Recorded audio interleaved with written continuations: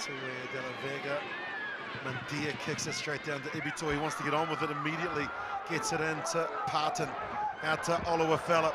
Stand by. Breaks the first tackle. Olowefela. He scored 2.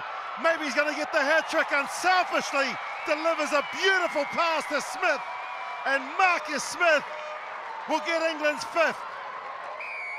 Put it down to the class of Jordan Olowefela. The kick found touch, but they got it into field of play. And have a look at this. Beats the first defender, fends off the second, draws in the third, and then the offload there to Smith. Untouched. Marcus Smith underneath the horns.